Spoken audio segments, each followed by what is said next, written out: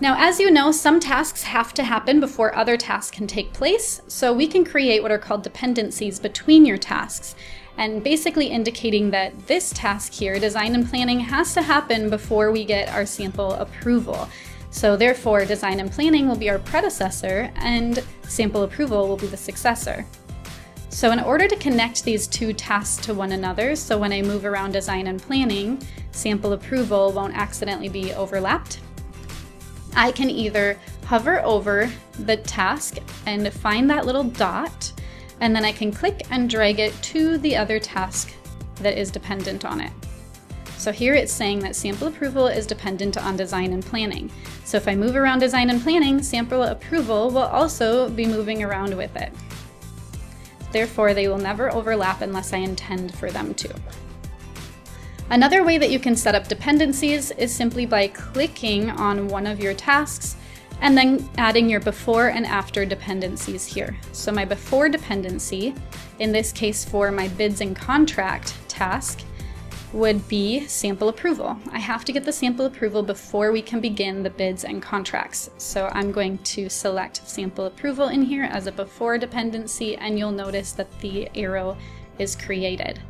I can also add an after dependent. So in this case, after bids and contracts is when contract execution can take place. So contract execution will then be my after dependent. All right, and then another thing that I can point out here is we do have some additional tools within your dependencies as well.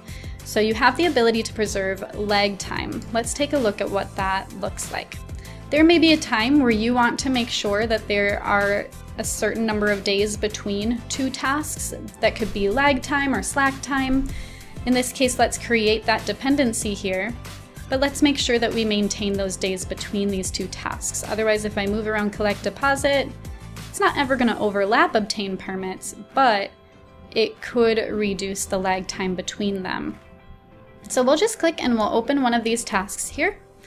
And you'll notice that next to this dependency that's listed, we have the ability to lock or preserve the lag time. When I click that, this arrow turns blue, and therefore is showing us that that lag time is locked. Whenever I move the predecessor task, then the successor will actually maintain the distance. All right, this is extremely helpful too.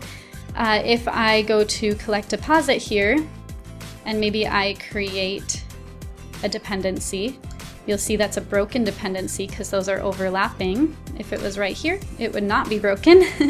So in this case, though, I actually want to be able to collect the deposit anytime during my contract execution phase. So what I could do is I could actually append this dependency to the beginning of the contract execution task. So let's open that up. We'll notice in the contract execution dependency here, I can then anchor to the dependency start. That changes where the dependency is connected to. So in this case, if I anchor it to the start, it's saying that collecting the deposit can happen anytime after the start of the contract execution task. So if I move around contract execution, it's going to make sure that collecting deposit never happens before the start date of that task. However, if I did want to maintain that lag time and just collect the deposit on the last day of the contract execution task, I can still do that and lock that dependency here. So now it's blue, and you'll notice if I move around the contract execution task, that collect deposit actually will just maintain the lag time from that start date. As always, if you have any questions, contact your customer success manager or email support@jobtread.com, and we will be happy to help.